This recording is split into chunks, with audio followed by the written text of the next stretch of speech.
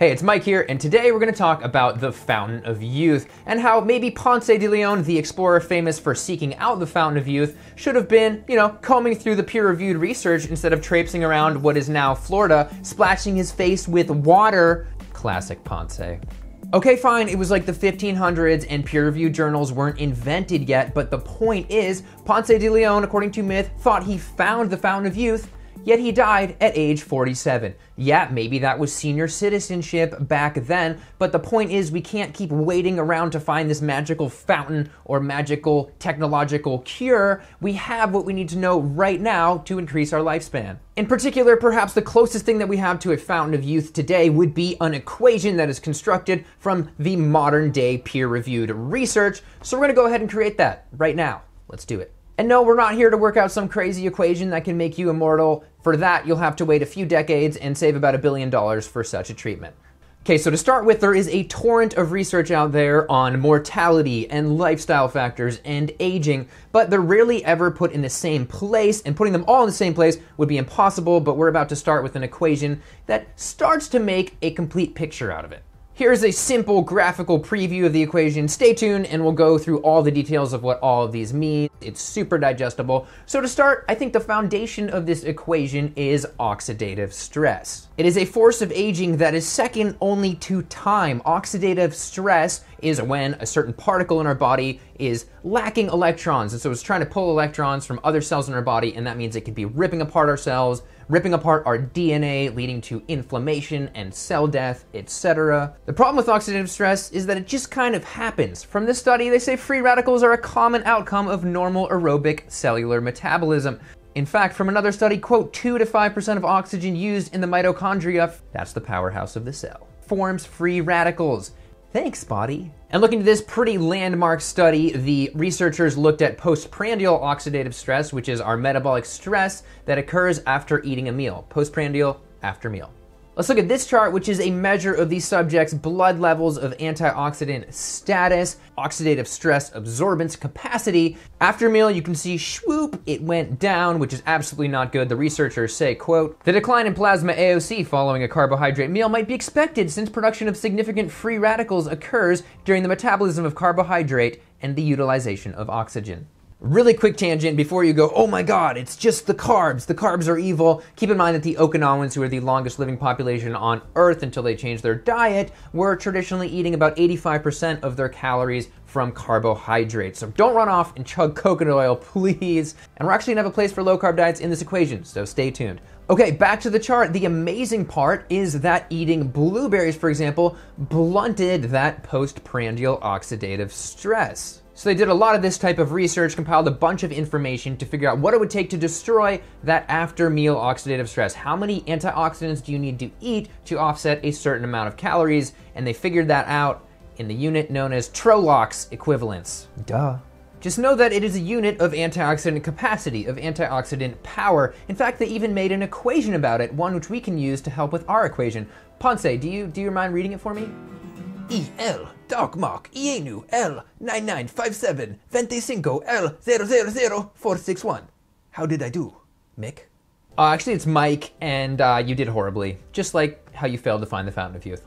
Oh, it cuts deep. Thankfully, they made a super simple linear chart. On one axis, it's the amount of calories that you're consuming, and on another, how many antioxidants you should eat, and we can simply round up to 10 millimoles of antioxidants per 2,000 calories that you eat. So we've unlocked the first part of the equation, but we still have the question, how the heck do you eat 10 millimoles of antioxidants? And that brings us to table 5 of the study. It's actually quite simple. 1 cup of strawberries is 6 millimoles. So on a daily basis, you won't have to obsess over this and actually count it. You just can easily gain an intuition, and by eating whole plant foods, this is super achievable. Also, side note, antioxidant supplements do not work, so don't even think about making shortcuts. Okay, now let's move on to the next part, which is fruits and vegetables. And surely there's an overlap in benefit between antioxidants and fruits and vegetables because fruits and vegetables contain antioxidants, but let's add them in anyway. From this study, this meta-analysis that looked at 2 million people, more fruits and vegetables meant less death, going all the way up to 10 servings per day, which resulted in a 31% decrease in mortality over the course of the study. So let's go ahead and add that 10 servings of vegetables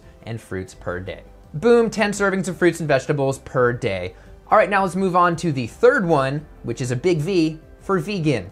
I have made the controversial and potentially triggering decision to add vegan into the equation because of studies showing that vegans have 15% lower mortality than their omnivore neighbors, among other things. And keep in mind, well, on the outside this appears like a bias. The reason that I went vegan in the first place was because of studies like that one. Moving on, one potential reason for the lower mortality has to do with IGF-1 or insulin-like growth factor 1. We know that IGF-1 fuels every stage of cancer growth and spreading, so high levels pose a risk. And from this study, quote, "A considerable amount of evidence is consistent with the proposition that systematic IGF-1 activity acts as a pace setter in the aging process." So higher IGF-1 may mean accelerated aging, and of methods to reduce IGF-1, the researcher mentions whole food vegan diets, exercise, fiber, and some more intense ones that I don't think you want to do, like taking appetite suppressants. And to back that up, from this study, animal protein appears to raise IGF-1, and vegans had lower blood levels of IGF-1 as well. Another reason a vegan diet is effective is that it blanketly cuts out some bad food groups. From this study, quote, "Both processed and unprocessed red meat intakes were associated with all-cause mortality and cause-specific mortality." The notion of adding a vegan diet to this equation is also supported by this study, which asks the question, can we gain 10 years of life by our lifestyle choices? And of the different dietary groups of Adventists that they looked at, Adventist vegetarians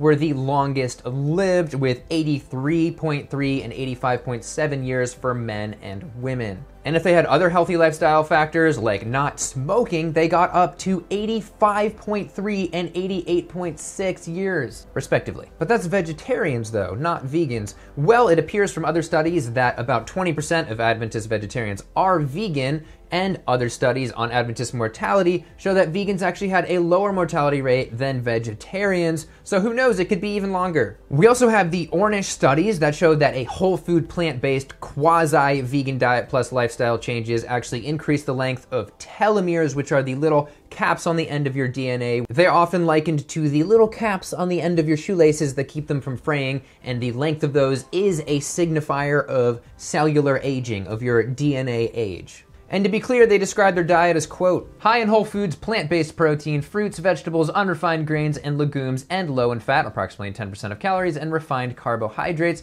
Now, the study has been criticized for a relatively small sample size and the simple fact that there were so many changes that you don't know which one was actually making the change. Was it the group therapy? Was it the diet? Was it the 30 minutes of walking? We can't say for sure. But there's really good evidence between this study and others that eating plants definitely helps. And one other lifestyle change by Ornish was adding meditation. So perhaps we should look into some type of stress-relieving quiet time for the equation. This NIH-funded study in the American Journal of Cardiology looked at people with high blood pressure that were taught Transcendental meditation, a stress-relieving meditation, and the results were, quote, "Compared with combined controls, the Transcendental meditation group showed a 23% decrease in the primary outcome of all-cause mortality after maximum follow-up." I'm gonna go ahead and put this in the equation in the form of greater than 30 minutes of stress-relieving quiet time per day.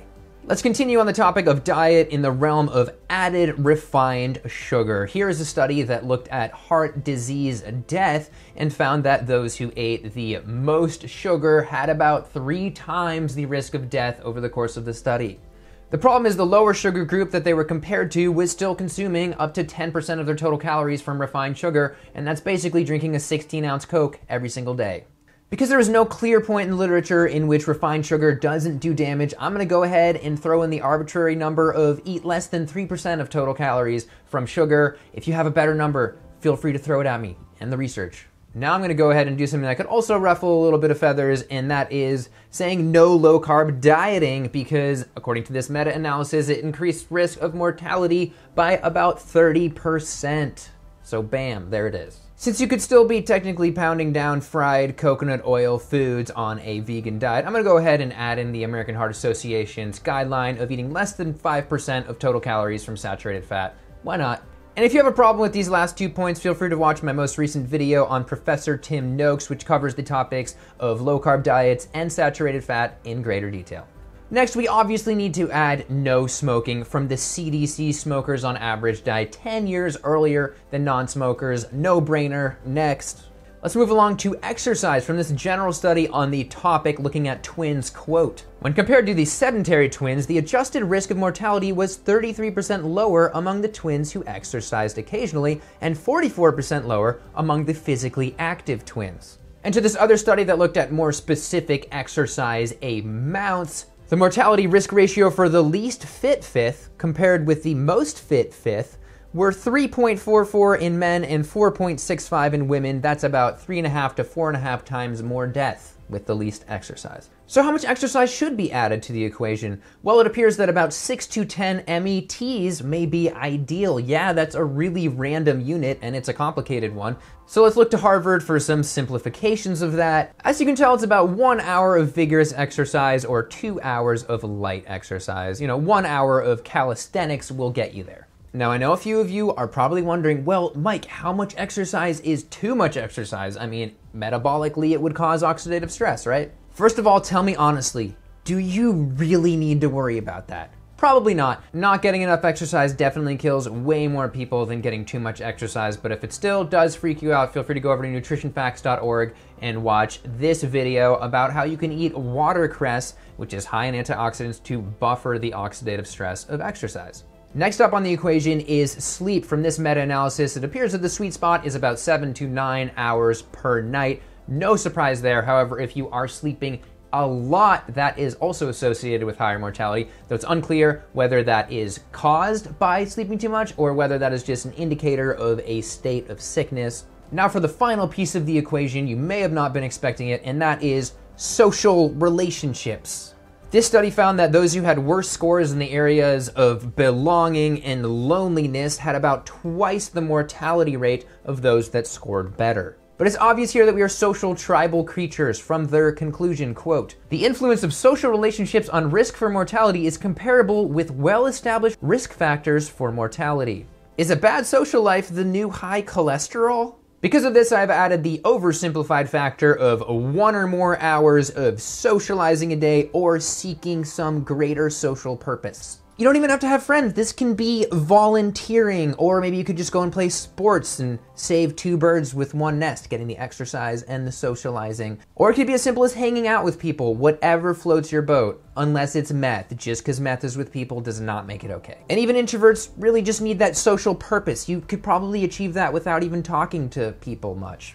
So to review the equation as it exists now, it's not necessarily completely done. We are talking about eating a high antioxidant diet that is comprised of plants with 10 or more servings of vegetables per day and low refined sugar and low saturated fat, and not going on any low carb diets because they increase mortality, as well as not smoking, getting enough sleep, getting that quiet time in, and getting that social time in as well.